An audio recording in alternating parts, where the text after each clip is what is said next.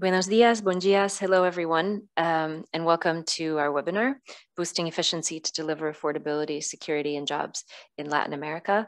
I'm Edith Bayer, and we're very happy to have you here with us today. Before we start, I'd just like to show a couple of housekeeping slides.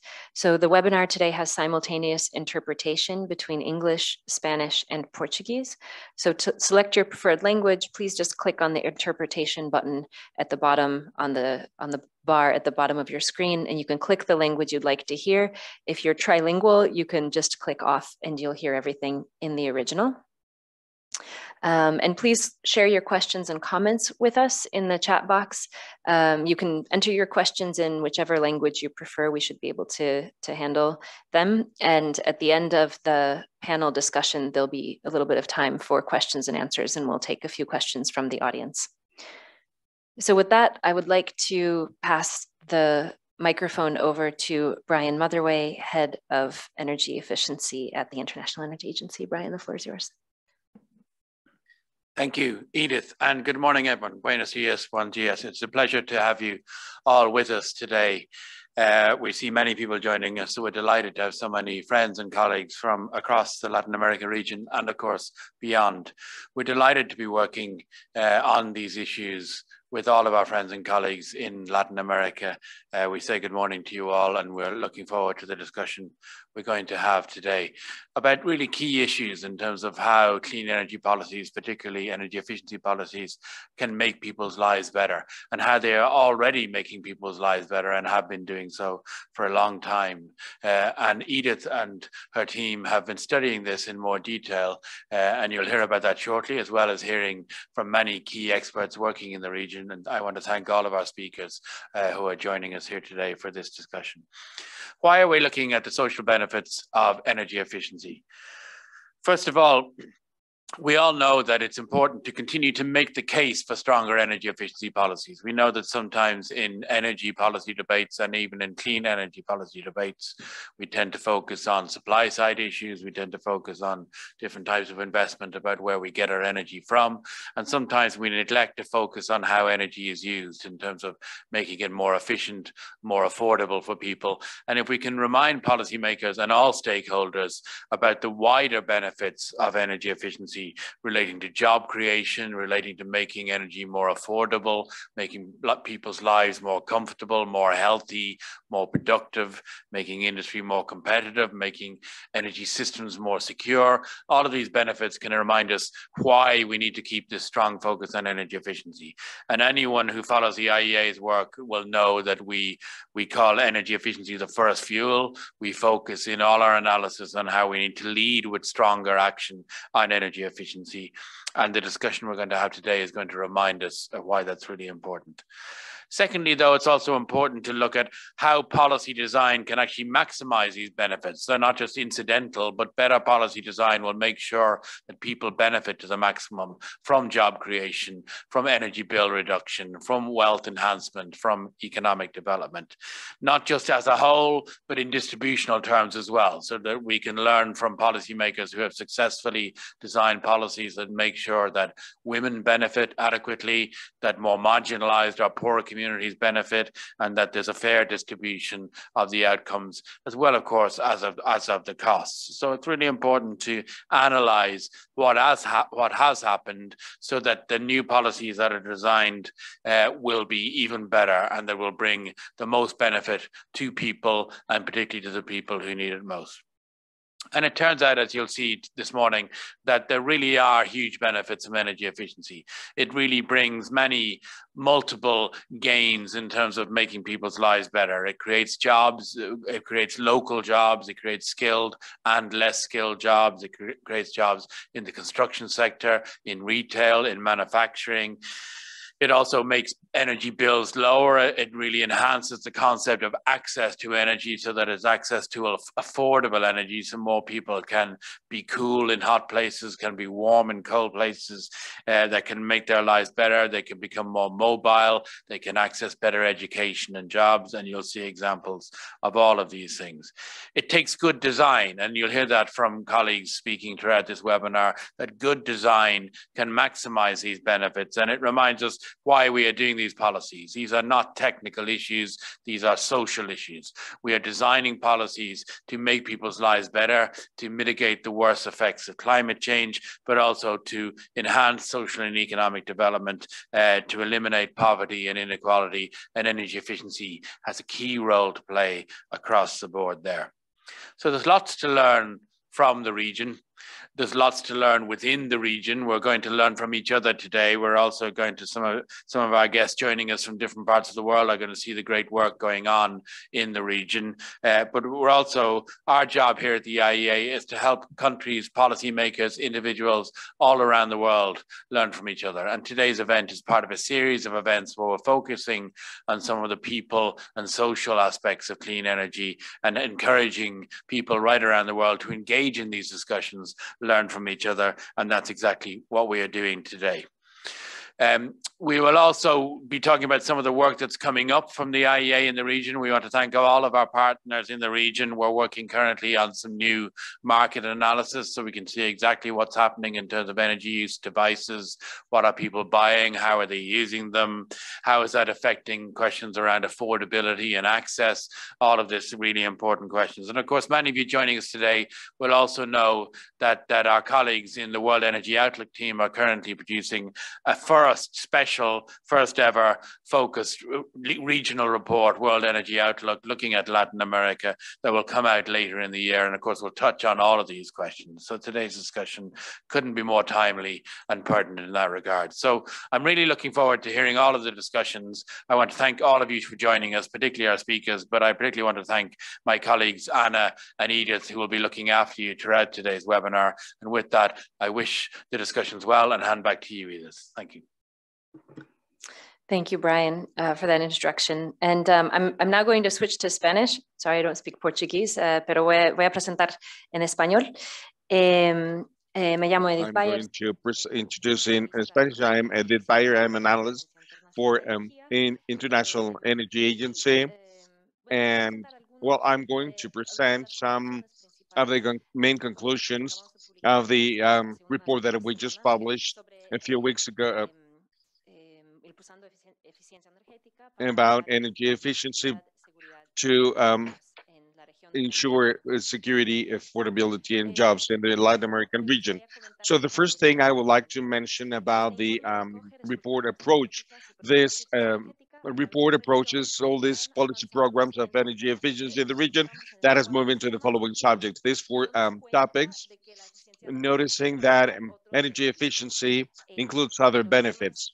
So the topics in which we join its affordability, access, and savings, especially in the homes, saving in public budgets, both nationally and subnational, and states and municipalities, energy security in the short as a response to critical situation.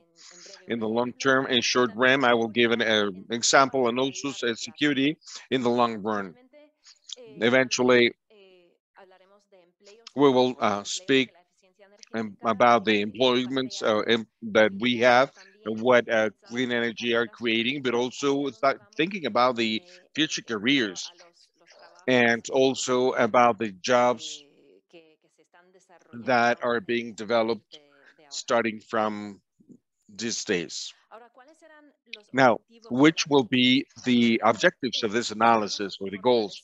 First, we would like to strengthen the understanding of how energy efficient is supporting politic priorities. As many of us know, energy efficiency is a transversal topic that includes a number of topics and a number of important things, not just energy, but socially and environmental aspects. So what we wanted to do was to research within the region where is energy efficiency supporting this politic priorities, and to then go to the second point right here, to increase the communication of those experiences. Also through research, we have developed some recommendation based on the experiences that we have seen and also the potentials that we notice that are here to develop. Some words about the process. Well, this report is a bit different from others of the reports that the agency publishes, that it does not represent the results of a modeling, but it's like the result of this research of a number of dialogues with governments, ministries, agencies, and some other stakeholders within the region to understand the results that the energy efficient is bringing, both for public policies and a number of programs in the region. So then we based on official data, for instance, in Brazil and Mexico, where we have this range of data, which is quite complex, then we based on the focus of composition that gives us some macro results, to call it something. And also we based on a number of reports about the improvements of the public policies and reports about projects and programs. And also I would like to highlight that this report is based on these findings. As we know, we cannot present what has not been measured. So right now we actually started the focus on what we have measured to show the benefits that have actually been accomplished, that we can show as examples of how through energy efficiency we can improve some of the priorities, priorities and some priorities in which we are based in this report in today's discussion. Now, I will present some of the examples of this report, but also I would like to explain that there's a number of more examples within the report, and there's with bibliography in presented by country that shows all these examples through links with more information. Some of the examples that were shown within this report. So there's a lot more information within this publication, and we invite you to visit it in our website. So on accessibility and access, well, the first example comes from Mexico, which is a very interesting program which shows the correlation between the over 3 decades of a minimum Mexican standards, and during this time the increase of access to refrigerators and washing machines in the country that has increased 20% in this period of time. And also we use that the average use has reduced 17%. So there's two messages which are relevant in here. The first one is access. Sometimes when we talk about energy efficiency, we talk about savings in comparison to the level of use that we can see right now. And in this example, we also talk about like the first access for households that before didn't have every refrigerator or washing machines. Now they do have it with this expense, which is lower than what you would see with the minimum standards that promote a marketplace with electric household appliances. And also we see that the reduction on this average use of electricity is shown thanks to this programs of changing of equipment. So there's a number of things that are really moving, but we see a very relevant role of this minimum programs that promote more efficient devices. And then we see the increase of access through these services. And eventually we have some refrigerators because refrigeration is needed. Washing machines to have clean clothes. So these are very important services and fundamental. And also we see that there is this benefit in terms of the average use, which is lower. That also means lower bills to pay for the households. The second example comes from Brazil, from the energy efficiency program, which is this program supported by distributor electric distribution companies in the country. Most of the programs that have been implemented, and for sure we will listen more about this program in this discussion, it has been accomplished in low-income households. This project has saved an important amount of energy, 30 kilowatts per hour, which represents about 50% of the mean use of electricity in household with low income. So it's an important reduction. And the third example here is the one from Chile that has implemented these subsidy programs for the isolation of vulnerable existing households. And the first thing that we want to mention here that we have to reach a very important number of families that benefit from this program. We see over 33 families benefit from this. 33,000 families benefited from this. And then when my boss mentioned, Brian Matheway, this program come to reach this minimal thermical standard, which is through this standards, new standards in household. And as this is based on low-income families and vulnerable families, also it ensures that these families would benefit from the public policies that exist in the country to improve the household efficiency, and also it returns in lower bills for them to pay for heating and cooling of spaces.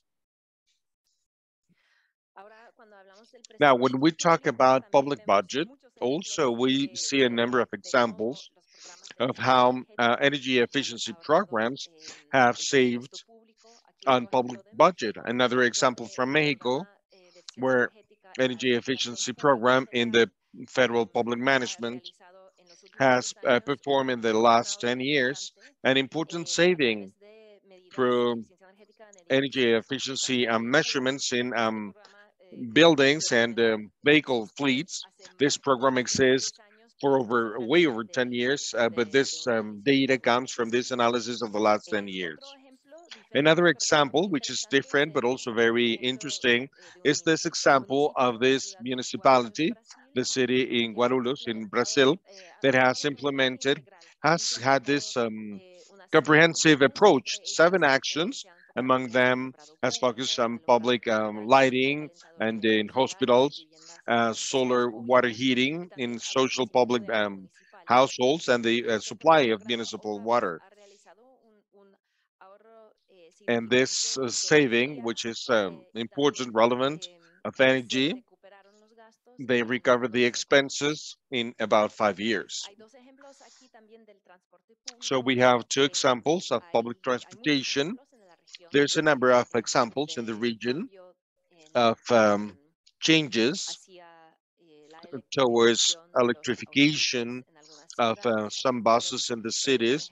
And well, right here we have this example of Santiago de Chile, where we see that energy costs for electric buses, it has reduced 65% lower than diesel ones, and it goes to a lower maintenance cost. And in Uruguay, a different example, the analysis, which is also very interesting, where 4% of the buses fleet has been replaced from diesel to electric, which is very interesting. This is an example of orienting public support towards some alternatives low in carbon. So the support in here, it's equivalent to the subsidy for fuel that is paid for during the entire lifespan of a diesel bus, and now it's giving into a low carbon, which is the electric buses.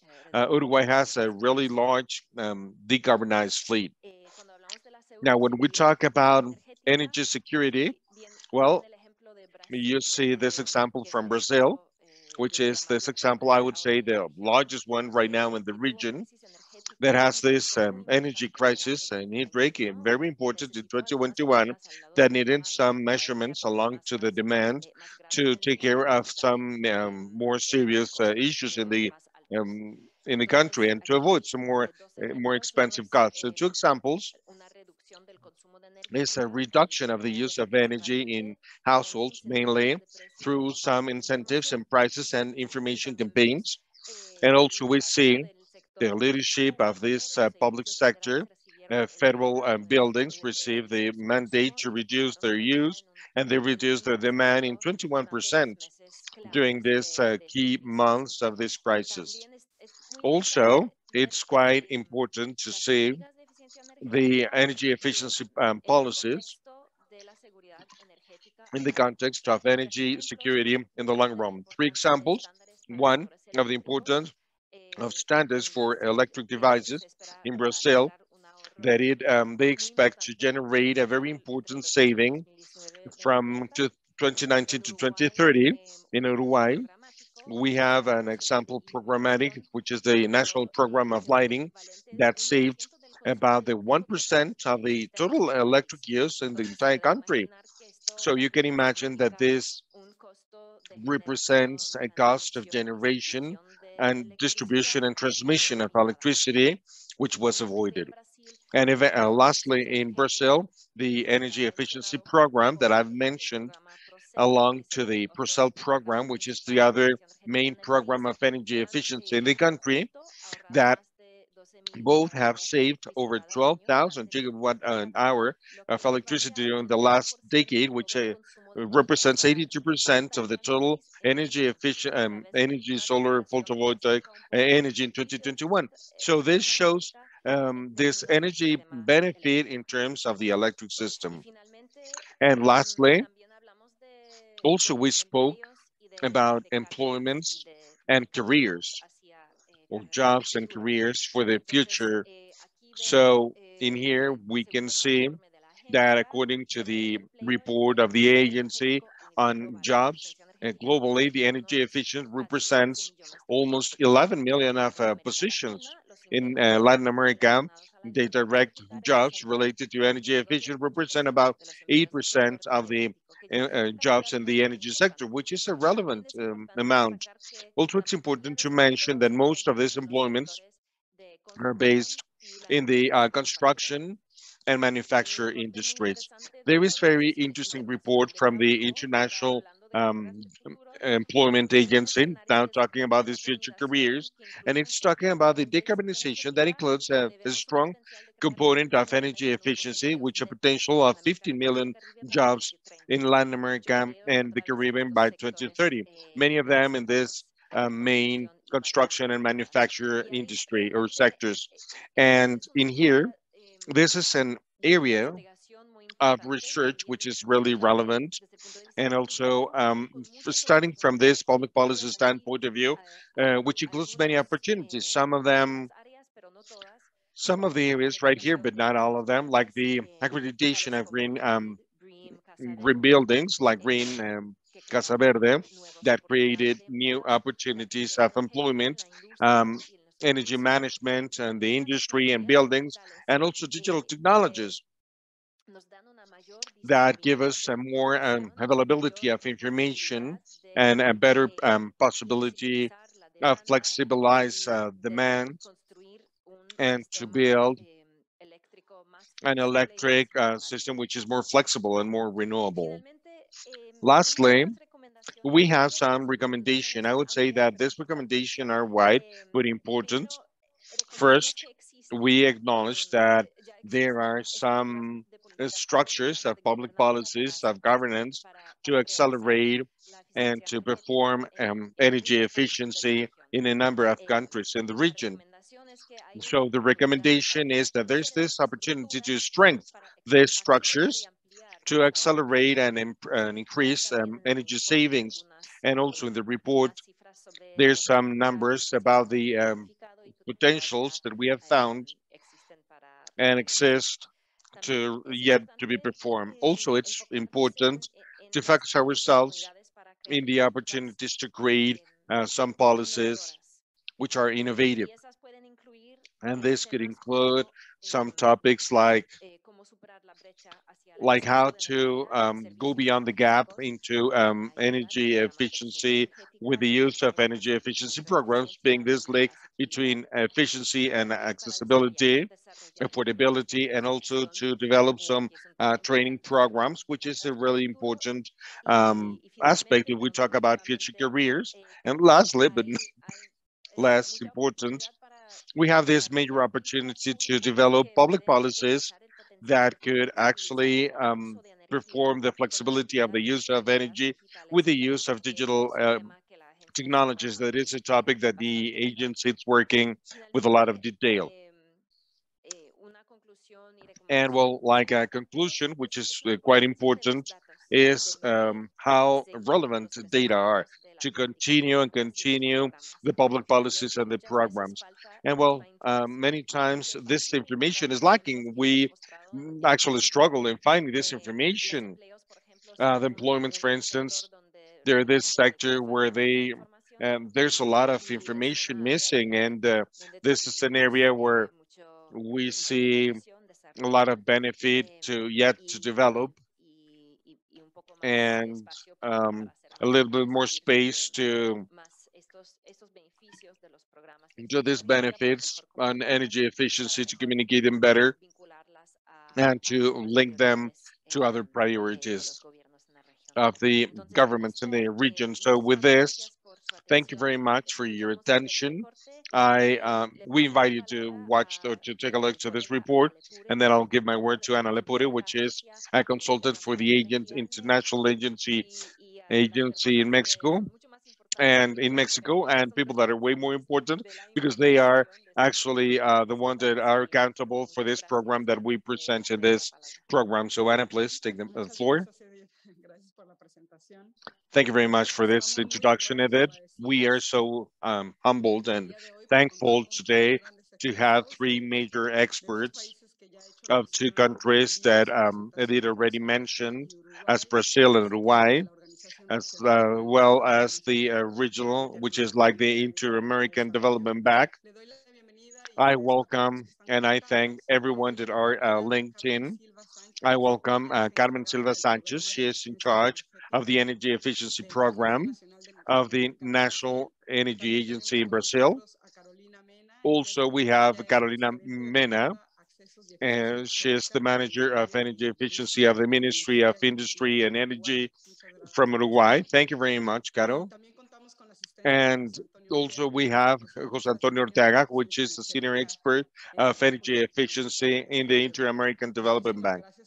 Thank you very much to the four of you for being here with us. We have prepared some questions, especially to go deeper into this that Edith showed about the relevance of how the governments and how the citizens can actually use energy efficiency for the transitions that we have in the region. So I would like to be able to start with Carmen. Carmen, most welcome.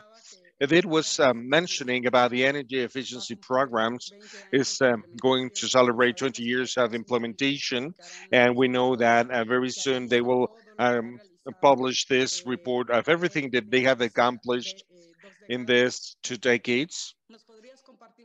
Could you please share a bit which are like some of the main conclusions or contributions that you have as a result of this analysis, and how this has contributed this program from the energy efficiency perspective? Yes, of course. Good morning, bom dia. I will be speaking in Portuguese. Muito interessante e realmente a participação do PE nessas ações de eficiência energética destacadas pelo relatório. Eu queria lembrar que o Programa de Eficiência Energética regulado pela ANEEL... So I have, the main programs, and so I'm so thankful to give some information of the energy efficiency program. And so, yes, I also have the opportunity, like the implementation of the program. So, some of the program that has happened,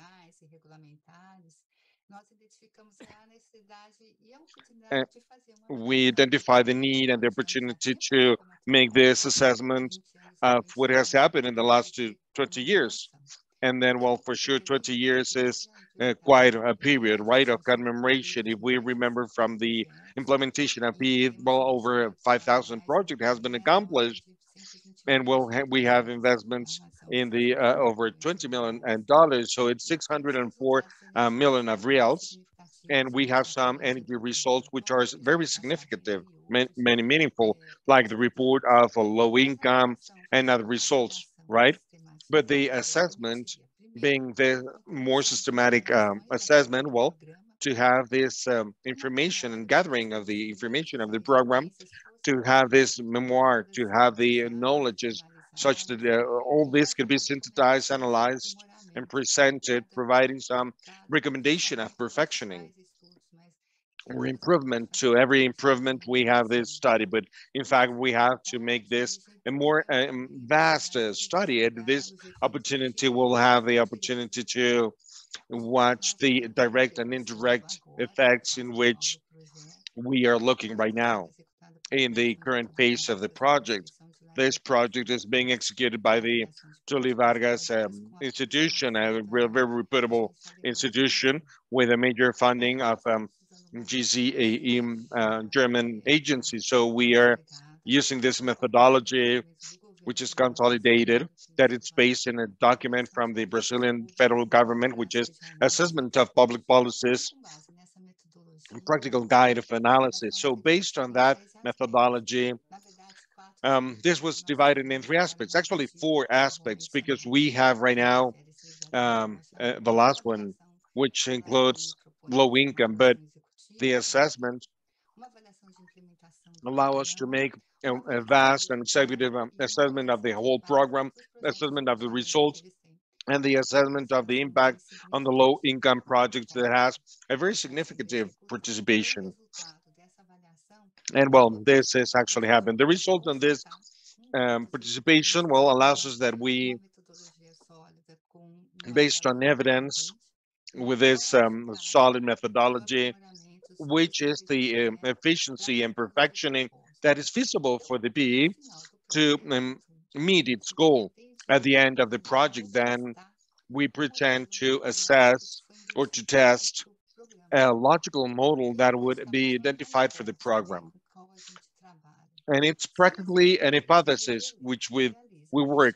If the electric energy distribution invests in projects dedicated to energy efficiency, then there will be some savings of the use of energy, and the we will reduce the demand in the peak period, which are evidence that we already monitored since the beginning of the program. But also those investments have into the participation of the energy efficiency program, the sustainability of the market of energy efficiency, and generation of new jobs and the reduction of greenhouse effect gases. So these are indirect effects that we are putting together in the project. That's why we want to show those results that have been foreseen for this year. But yet in this second semester, we still have some important direct relevance, like indicators of economical indicators that include the structures of the program. We have some of the regions that received the program and equipments and energy indicators, like some indirect effects, as I mentioned, in the hypothesis itself and the logical model. We want to present the impact on the program and the executors' companies, and also with the companies, given that the companies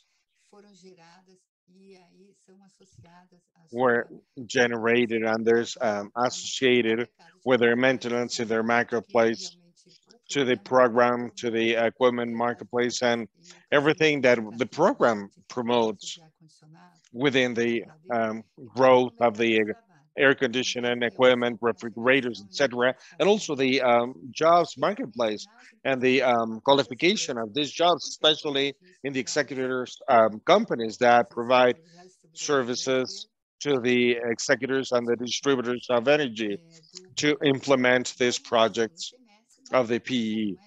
In the second semester, then, we have this agenda along with the International Energy Agency, and we will disclose these results in a very wide manner for all our audience. So this is the main topic in our project of assessment of the program.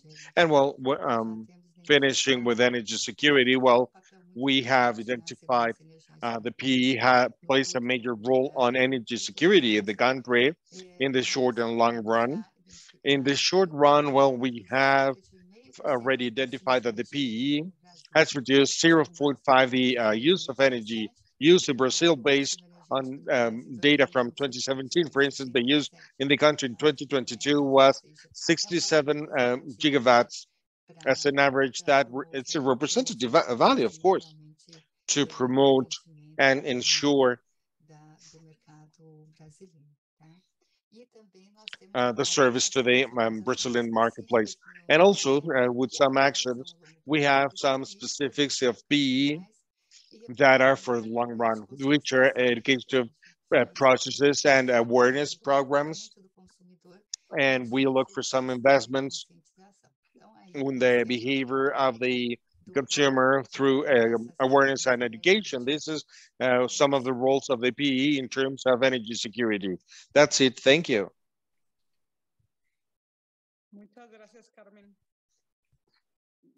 Thank you very much, Carmen.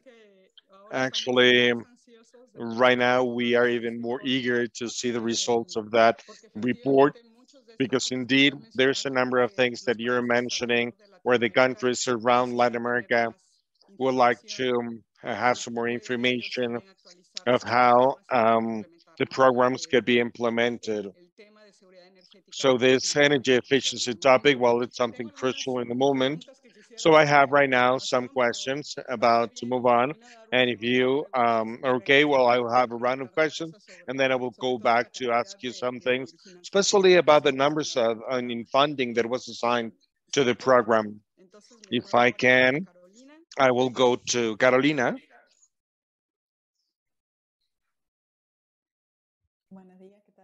Hola, Caro, gracias. Hello, good morning. Thank you. Good morning to everyone, and good afternoon to those in which is afternoon for you. And well, thank you very much for your invitation to share the Uruguay's experience and also to listen to Brazil's experience, which is so interesting, and that shows everything that we have before us, a number of countries. Yes. Thank you very much, Carolina. Well, and also we want to hear from you. Actually, the Uruguay case is so interesting. Well, all the cases that are within this report, there's a lot of information with this work that has happened in some years, some examples that from the last years, with more recent, the Uruguay case. It's a world leader of energy, eolic energy into the energy matrix. So if we would know what's the role that energy efficient has played to move forward in this energy transition in Uruguay. Yes, great, Ana. As you know, you may have heard in some other places where Uruguay shows its case. In 2018, there was this situation in Uruguay, which it was a energy policy that was presented with like 4 strategic axes. These axes were like the matrix, but also was coming from the promotion of the energy efficiency and the access to energy in terms of affordability and the entire population. I'm sorry, someone has their mic, maybe it's Matthew. There you go, thank you. So as I was mentioning, this policy of Uruguay energy policy that started in 2008, he has 4 strategic axes.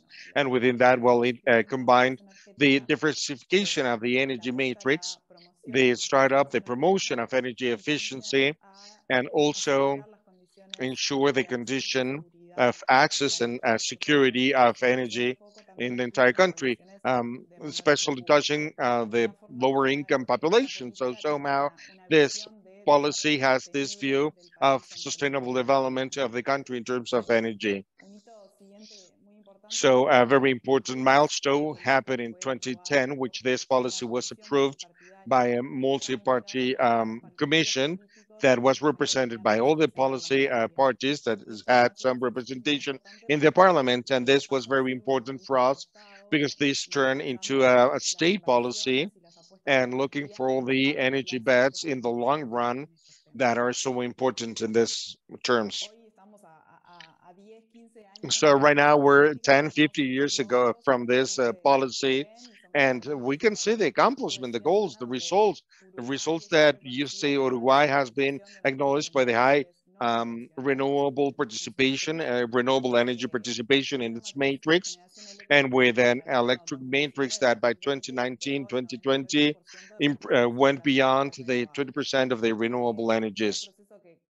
It was a process that somehow was accelerated and successful because the major incorporation was in a short term of 15 years, in which we went from being an important importer of electric energy to be an exporter of electricity.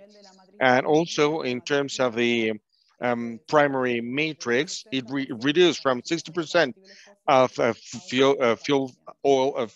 fuels energy, I'm sorry, to renewable ones. And for us, it's fuel fossils are important, so it has a major impact in terms of economy and especially sovereign energy is sovereign. So some important milestones, some of the results that we see in terms of the offer of energy have moved forward. And also we have this axis of demand of energy, and then we have this energy efficiency focus, how this process of incorporating renewable energy at the large scale has walked along with policies that promote energy efficiency for the final use of energy. And this with two focuses. One, to optimize the investment, the generation that the country has to make. All this energy that has not been used, but we don't have to generate it. So that's the best scenario. And then also, considering from the user standpoint, what we point is to have an improvement of the competitivity of the economic sectors, a reduction of the energy use and the families, and to look first to find which energy efficiency opportunities we have, and then to analyze how we can move forward to substitute the use of fossil fuels in the final users. So right there in energy efficiency, one of the main milestones that also has to allow the continuity of the implementation of these policies was in 2009, the approval of the energy efficiency use of electricity. This law declares the energy efficiency use of energy for the national security. And while it went beyond the classic definition of energy efficiency, we consider that all the projects that incorporate renewable energies to substitute the final use of fossil fuels or even and grid energy, it's also considered energy efficiency projects. And that is something really particular. In its time when it happened, it was something innovative, and it looks for this synergy between renewable energies and energy efficiency in general terms. Another important things about this act established a commitment from the executive power to elaborate this energy efficiency plan to establish some goals to accomplish year by year during the period of the plan. And also complementary, it creates this trust, and this allows us to have an annual budget that we can implement to promote energy efficiency policies year after year in the country. So this is a major strength that allows us to have some sustainability for energy efficiency, which sometimes are hard to demonstrate the effects and to promote them. It's easier just to say, open generating energy plant, not showing how much energy is not being used due to energy efficiency. So that, report and all the work that Brazil is doing of assessment of their plant is super important to contribute to all of us to move forward in the quantification of these savings that sometimes it's so hard to get. As of today, we'll believe that we are in the new stage of energy transition. We have this electric matrix, which is renewable. And the challenge that we have before us is to move forward in the decarbonization of the final use of energy. Right there, the major bet is to go into the electrification of the transportation sector, which totally makes sense in this framework of renewable electric energy. and also the development of green energy in the country. As I was saying, well, for fossil fuels are imported in Uruguay, and the transportation sector is 74% of the demand of fuels in the country. That's why every effort that could be made in there is quite relevant in terms of the climate change commitments. And that's why we have with a number of instruments specific for the sector. And nevertheless, we're aware that the electrification of transportation in Uruguay will take some time because the entire fleet, it's quite complex. So it's still, we promote the more classic efficiency, energy efficiency strategies like the most recent approvals that will allow us that all the fuel energy vehicles will be more efficiency than the means of the marketplace. And then we will move forward on that more traditional means combined with new bets. Thank you very much, Carolina. So interesting. Really, it's very interesting, everything that you are doing. And right there, it's this part that the energy that is not being used, well, you don't have to generate it. And a very relevant topic that Carmen also mentioned. And now these are investments. You optimize some investments that you don't have to use in the short term. And these are investments like smarter, well planned to how to improve your electric system. And in this electrification of the transportation system, well, I believe that Latin America, there's several labs, and therefore there will be a number of experiences that we can share among ourselves, because Chile is really advanced in this topic, Colombia the same, Mexico already started. So I believe that we have a lot of material right now that our boss Brian is listening. We have a lot of material for more reports even, and that we can share. Thank you very much, Caro. Now we'll go to Jose Antonio Arteaga. Is always here with us, and we're so honored to have you here, Jose Antonio, the Inter-American Development Bank. It has a major experience, not just in energy topics, but also energy efficiency topics. And one of the main aspects that it was mentioning in its presentation was the creation of jobs, the jobs from today and the future ones. So in terms of jobs, as we saw this at the report, the Inter-American Development Bank, IDB, made this report about jobs in the electric sector in Latin America. So this information is quite relevant because there's some jobs by gender, by women, the profile of the position jobs in the future, as well as the level of professionalization that is currently available and also the one that will be needed. So, Jose Antonio, if you could please share a bit more about how to rethink about the energy efficiency in this process of emerging sectors that Carolina and Carmen mentioned, they both. Thank you very much. Quite a privilege to be able to join with the International Energy Agency. And well, first to congratulate and to thank for this report promoting energy efficiency and contributing to accessibility and affordability of jobs. I believe that it's a great report, and actually one of the major contributions of energy efficiency and the entire thing, like emerging industry like renewable energies, energy efficiency, green hydrogen, electromobility. It's very relevant. So in this study, it's highlighted that every $1 million at the international level, because we first gather the information internationally and then through surveys that are applied to associations and businesses that related to all these topics, energy efficiency, green in Bolivia, Chile, and Uruguay. We have something more specific of these three countries, and that reflects somehow what is happening in Latin America. But this report, the most relevant thing is that every $1 million, we generate about 36 jobs in clean energies in these countries, emerging countries. I remember last weeks, there was this panel in Mexico with Andrew McLean, which is the Commission Aid of Green Energy in California and the US. And he was saying that the ESCOs, energy service companies, ESCOs, that have this, they offer their services, it's about the same volume of business that the distributor companies in California, that in total, these ESCOs employ 43,000 people. So this provides an idea of the size. Now we're talking that an industry that is related to energy efficiency represents about the same business that the distributing companies in Canada. In the reports, is highlighted that just 2018, it was generated 46,000 employees. In the US, for every $1 million, we were generated 20 jobs. It's another very important data strength. It's not just isolated statistic. There's this systematic analysis in different parts of the world that brings us to this kind of conclusions.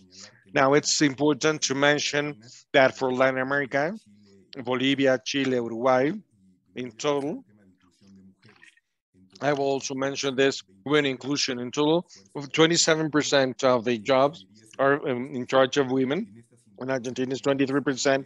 And in this emerging industry, through these three countries, it's about 14%. And well, specifically in energy efficiency, the average for these three countries, 26% of the labor force are women. The largest case is Bolivia, with 56% of women, in Chile 16%, in Uruguay 35%. So this gives us an idea that it's not just jobs, but also a gender inclusion, that it's a really relevant topic as well. Also, I would like to highlight that in general, for the average level, for every $1 million in these three countries, 6 jobs are generated in generation, and other 6 in emerging industry. I mean, this increased the number of jobs, the generation, and I insist, this is the result of the direct survey with this very well elaborated questionnaire with all this systematized information, and this gives a clear information of how this has been improving the energy emerging of the energy efficiency and energy created from the generation of energy. And I believe that this is quite encouraging, and we're working very closely with the IDB to design some schemes for the creation or training of human resources, because we also found the need of professionalize those people that are pretend to add to this field of emerging industry. So it's important. We're working with superior institutions, superior education institutions, and we're expect to have the development of some curriculum for higher levels of education. And of course, there has been some improvements, but still need to reinforce this sector. And something very relevant that I would like to highlight that Edith was mentioning, some of the major topics is the co-benefits that are not clearly mentioned in the report, but they're very relevant. Before the panel started, I was mentioning that right now I'm in La Paz, Bolivia, in the preparation of this energy efficiency for public lighting. And so the agency, it's shown how in the case of Mexico, LED lighting went from being 3% in 2012 to be 62% in 2021. And what other kind of benefits the public lighting has? Well, in some studies performed by the bank itself, for instance, in the case of Chile, in the implementation and in summertime, when we have 2 hours more of natural light, it has been reduced the felonies in 20%. In the case of Mexico, according to some municipality section, the improvements in lighting have reduced 7% of major felonies and even 50% of burglaries.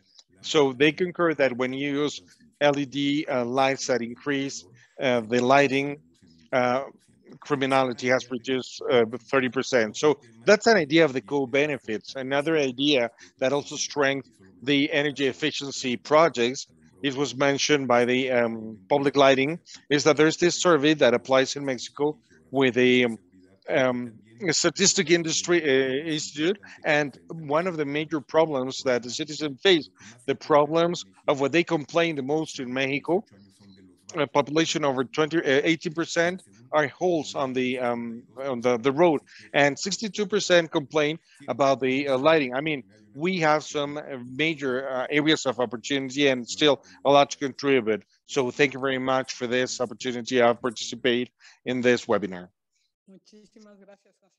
Thank you very much, Jose Antonio. You actually bring a number of topics, how they're all interconnected, because we're talking about replacing programs of inefficient technologies, and then we end up talking about the reduction of burglaries, how people feel more safe. And that's actually what we want to bring in here, to be able to provide more information, not just in Latin America, of course, but that this multiple benefits are seen in the energy efficiency of working on that. Thank you very much, Jose Antonio. Well, I will go back. I will give a small round for the three of you. And Carmen, I would like to go back to this topic of PE. I mean, it's so interesting, this approach of this program, that a lot of these resources that you have already mentioned, over $320 million, are addressed to low-income houses for energy efficiency. I mean, which are the main reasons that motivate this kind of programs, incentivize this kind of programs that go into that sector? Which have been like the main benefits that you have gotten in this sector, in the households? If you could please share somehow. You know, we have a lot to say, but please make it brief. If you could assist us with that, Carmen, please.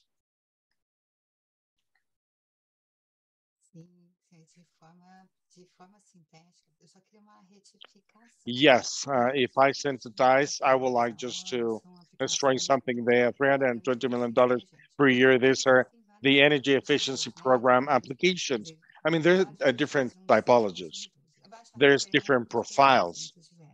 Low income is one of the profiles, but there are others, like residential, educational, commerce, industry, public buildings. That's public service, of course.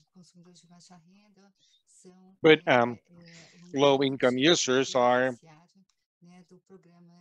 the major beneficiaries of energy efficiency, PE.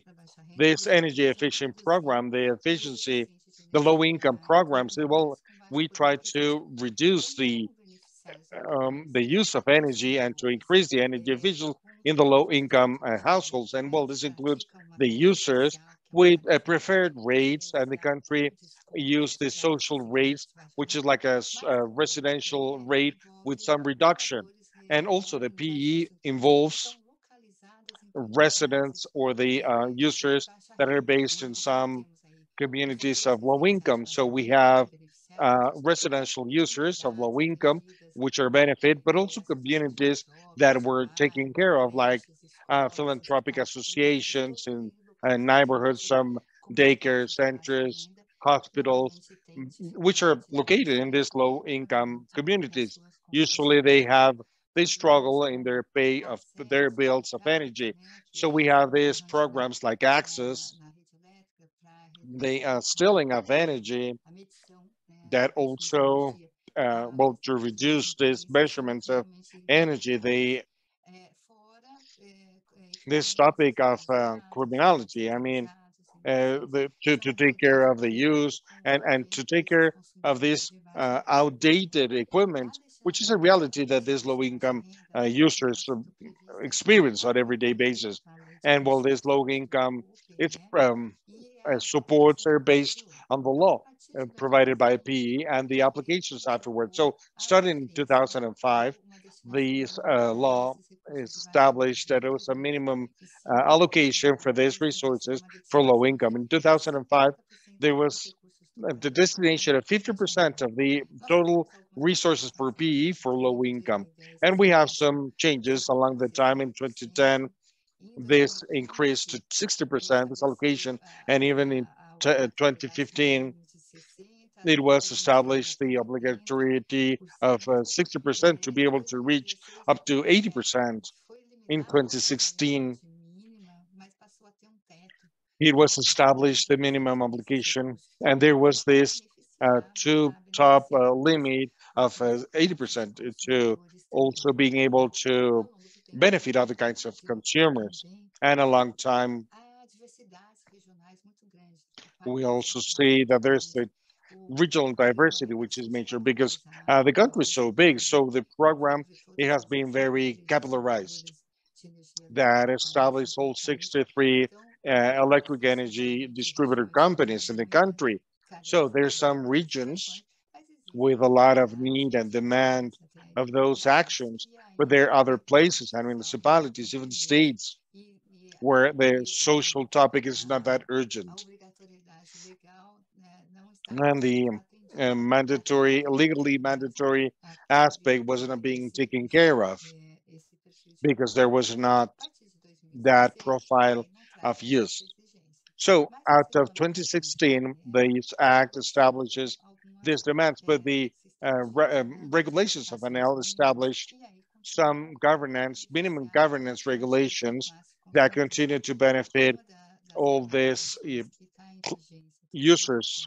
One of the regulations that is still in force establishes that at least 50% of the investments of the PE has to be allocated to two kinds of use.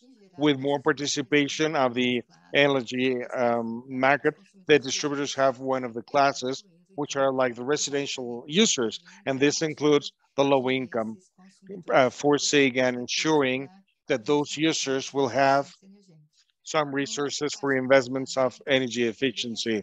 Another part of the regulation, that distributors have some autonomy for the application and for the remaining 60%, and it verifies some of the distributors that take care of the region where some of they have allocated those resources for those kind of funding. So we are benefiting both the distributors that are looking to solve some commercial problems like stealing, theft, no payment, and also to benefit the users with some actions of energy efficiency that in general are the substitution of lamps, refrigerators, ACs, and also educating actions, participation, awareness,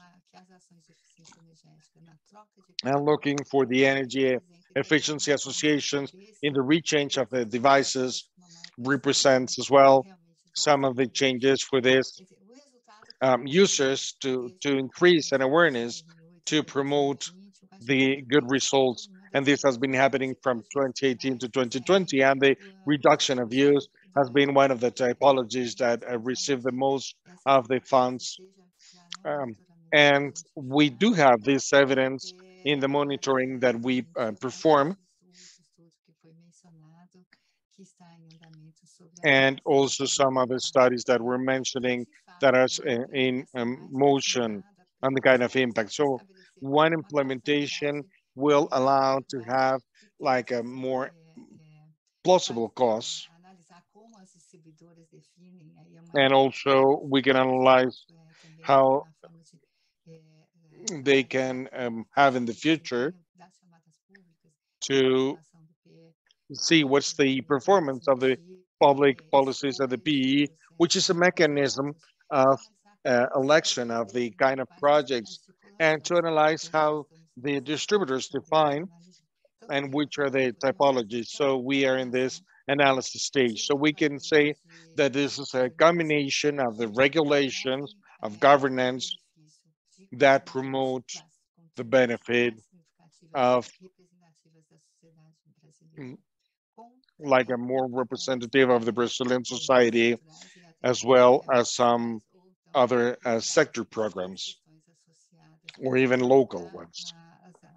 And then this related topics to businesses of the energy distributor companies that are allocated to the attention of their subscribers and trying to keep a income level of those consumers. So at PE, we see like a solution.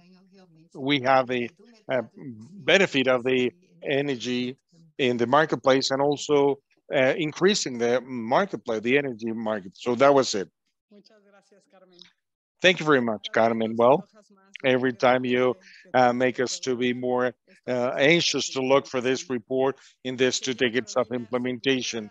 My dear Carolina, if you could also, I would be able to ask you, during Edith's presentation, she mentioned this public lighting program that was promoted like in two different stages, and that was giving that you came to is saving an important percentage of the energy use. And as I understand, the coverage was up to 80% of the household, 70 something, over 70%. So I would like to, if you could please let me know what were like the incentives to promote this program. I mean, the savings speak by themselves, but before implementing it, the savings were not sure. So I don't know if you would like to share some information, because we know that before it was implemented, maybe you can share some of these incentives that boost this program.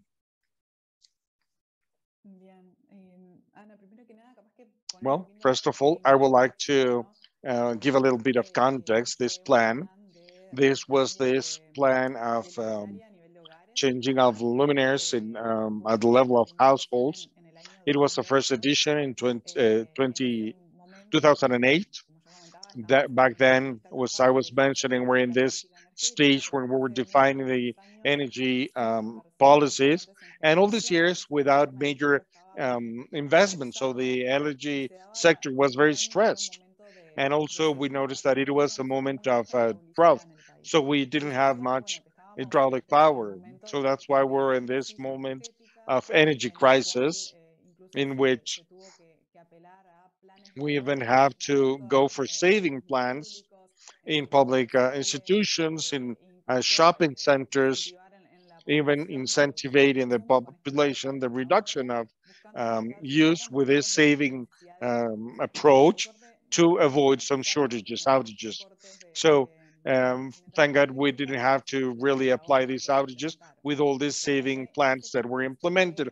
So with this context, it was that in 2008, we implemented from UTE, the state company, the implementation of the rechange of lamps.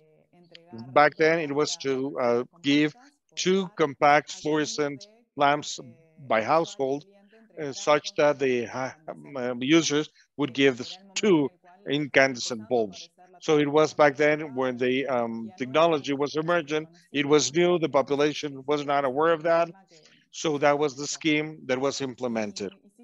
And yes, as it was mentioning, results were great. About 75% of the households made this change for these lamps that was promoting, and it estimated that that reduction of the demand of energy at the level of the households and the country, and also the impact about the reduction of the demand peak.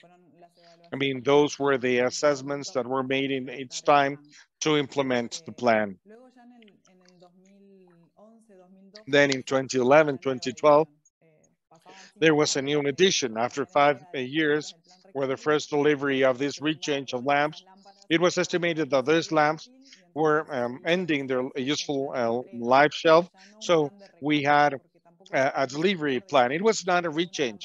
I mean, if I don't have an incandescent bulb at home, because it was the low technologies that were permeated in the marketplace, we didn't want to go to the user would go and buy a new lamp. But that's why we gave up, and it was a really high rate of acquisitions of these saving lamps. I believe that it's also important that the plan, the co-benefits of the energy efficiency back then in 2012 with the new technologies in the marketplace also helped us to make sensitive this population. It was a national campaign where it was making more sensitive the awareness of the technology, their use, and in parallel from the ministry, we're also working in the technical standardization and the labeling of low use. So it was like everything rounded up, like the context in which it was given, it was not positive. So all this concurred. And well, it was something that we have been promoting, this kind of analysis of cost and benefit related to the different instruments of energy efficiency that we defined and promoted. And as I said, this year it was approved the regulation of the labeling of light vehicles, this public consultancy of labeling of LED lamps. And in both cases, it was made gathering information from the marketplace, the importers, some of the devices that are imported in Uruguay, and well, making the assessment of which will be their impact in the marketplace at the level of the price of the technologies and the impact of the reduction of use, both at the level of final use and the country. I believe that that's a really good practice that help us to support the policies that we're implementing. And well, we're clear that we don't do this just for the labelings, but also for other programs for the energy efficiency support, in which we're trying always to have a counterpart from the user to own the project that we're implementing, the benefits that it's producing, and that way also to make more dynamic the public investment, as Jose was mentioning, and then to promote the marketplace related to these topics. Of course. Thank you. Thank you very much, Carolina. And it was mostly like in this crisis moments when it also promotes us to think in a different manner, like outside of the box. And it's regrettable that only then it's when we do it. But well, we move forward. I also would like to remind the audience, we will ask one more question to Jose Antonio, and then we can go to a Q&A brief session. Unfortunately, time is about to run out. But if you would like to start asking your questions on the chat, please write them down, and then I will go to this question to Jose Antonio. So I believe, Jose Antonio, that we're talking of a number of topics right here, but in your interventions, we're about to closing all this mixture, but one topic that for sure the agency and with the commissions that we have created, it's this part that these energy transitions are centered on the people. In this case, energy efficient only would be for a specific sector, but for everyone, and no one left out. So we believe that we have all this experience in these programs of rechange of devices, more inefficient devices, and not the program by itself, because we can learn about the formula, but it's how do we do such that the energy efficiency programs, what they do is to provide a growth and comfort experience, because actually we have this program that changed this devices that are inefficient to have a program that the devices are more expensive, to even make it more inexpensive, then we have more access and even more modernization in our households to increase comfort and savings. We also know that you have a major experience in Mexico. So what is it that we should not leave on the side to take a benefit of all these social benefits, to use all this, I mean, to use all these reads and all that? I mean, what kind of advice? Well, thank you. I believe that the interventions fundamentally in energy efficiency are justified to understand what is missing in the marketplace. So the intention is to transform the market for the devices and to have these more efficient devices. It's sufficient. I mean, it's not enough, as Carmen said, but it comes along with awareness, with consciousness of these devices. So the awareness is relevant. So how do we make that the standardization of the devices will turn into the purchase of these devices? Because more efficient devices initially have a more expensive cost. So the two major things is the major program it was not for the residential, but the industrial sector at the end of the 90s. It was a program to incentivize the sales of high efficiency electric engines. Before the initial, less than 3% was high efficiency. There was this vicious circle. The companies did not purchase them because they were not offered their services. And the manufacturers and distributors would not sell them because no one was demanding them. So from a loan with a bank, there was this program when they incentivated, there was this discount on the purchase of the equipment. And after a few years, 100% of the device equipment was high efficiency in Mexico. And to go back to, it was established the standard for high efficiency in engines. A very clear example, it went the other way around. It came in effect, this regulation to stop using incandescent bulbs to use more efficient bulbs. Back then, it was compact fluorescent lamps. The difference in the price from the incandescent with a compact fluorescent in a large marketplace, it was 4 times. So the low-income population was unable to really make that change. So what we did was this program, what it was delivered for free, 83 million lamps. This was a really great business for the government because the recovery was with the reduction of the subsidy. And a third program was the station of electrodomestic devices like air conditioning. And was established back then was this program that allowed to give this funding to the families that didn't have commercial funding. And when they had it, it was in this condition that was really extreme, to call it the least. So we have this created this liquid warranty and credit lines to take care of what the user would not be paying. And also the electric billing was used for the charging of the device. And this saving allowed to pay for the funding. And with this was accomplished that low income families was able to have access to new equipment. So these programs would allow is to increase the more efficient programs, and in high scale, this turns into a reduced price. So even though the use of the households had increased in a very important manner, the electric bill as an average and the energy use has reduced because now they have access to more efficient devices, to more adequate prices. So this is the phenomenon that creates. Thank you. Thank you very much, Jose Antonio. Well, we have been over twice the report, so we're really moving forward and more information. I really thank the 3 of you. If I can abuse, I have a few questions from the audience. I would like to ask them. They're not addressed to anyone in particular, so if any of you 3 would like to mention, please go ahead.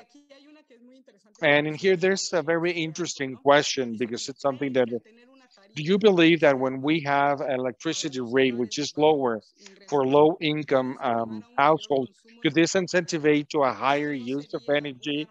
This would not be like a two-blade sword. Someone would like to mention about this?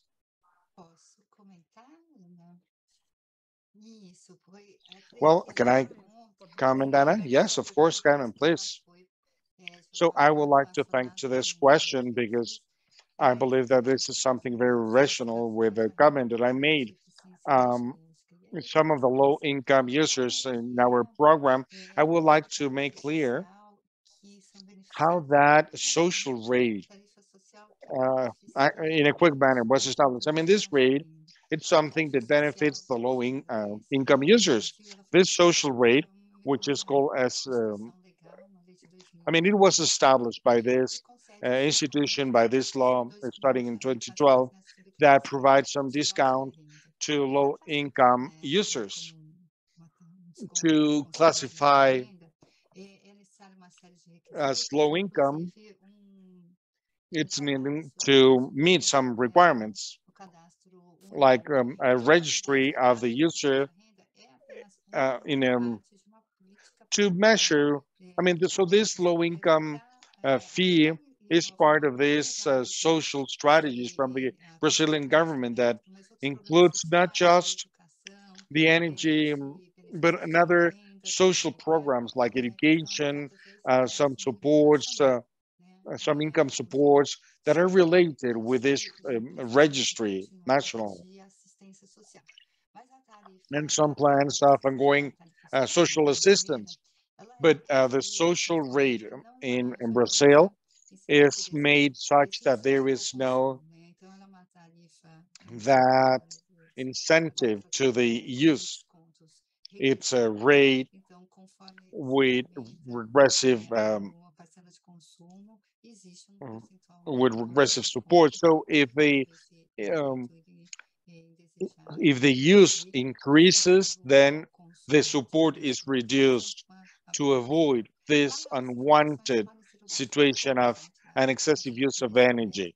But well, a lot more information could be provided in the national energy use for rates in Brazil, okay? Thank you very much, Carmen. Now, Jose Antonio would like to add something. I believe that it's very clear, the report, that about 9% of the income in Latin America are addressed to the payment of their energy, and in the poor it's 24. So there has to be some policies that promote more accessibility to the services that we have for electric services. But I believe that the formula is not reducing the rates, but it's more like with energy efficiency measurements. It's the more effective way to use it and the most cost effective to mitigate climate change, among the many benefits that we have mentioned here. Thank you, Jose Antonio. Carolina? Well, if I would add, in the case of Uruguay, there has been some commercial discount programs for low-income households, in which what it's trying to look is to get some conditions for them to acquire some security and to regulate electric sector, promoting the regularization of the use. And then this is a strategy that supplements a number of things. Some of the commercial discounts with this logic of increasing fares, trying to look for appropriate uses, but also to bring this along with a more efficient technologies, and also making more sensitive how the energy is used at the household, which is another key element to ensure energy efficient use, and that they can face their rate at the end of the month. Well, thank you. Another question. This is more like specific for Brian, for the agency. In the energy efficient topic, which are the following topics with social aspects? I don't know if you would like to give a brief comment on this, Brian.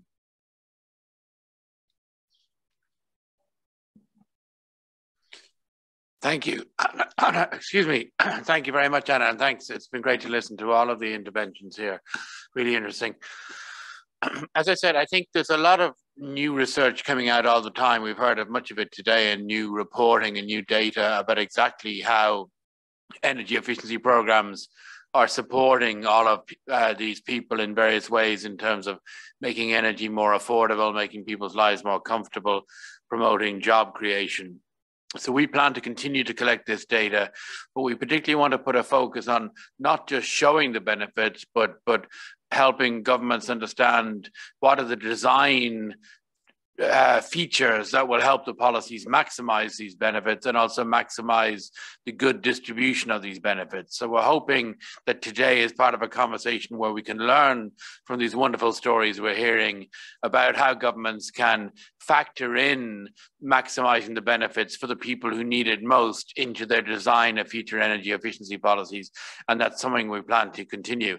And I should mention as well, it's going to be a major part of the discussion at our upcoming global conference on energy efficiency, which is taking place in France on the 7th and 8th of June. So colleagues can find more information about that conference on our website, and we'll be discussing that topic in more detail then. Thank you, Anna.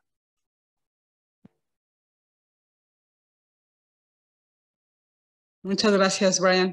Bueno, creo que el tiempo de verdad. Thank you very much, Brian. I believe that time is run out, so I would like just to finish.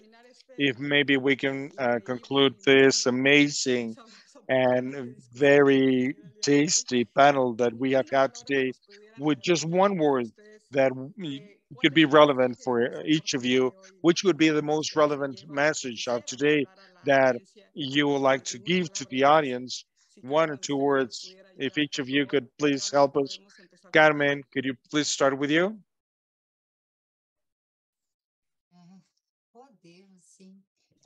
Yes, we can. Well, I would like to say that maybe 1 or 2 words would be affordability, to provide access to everyone, and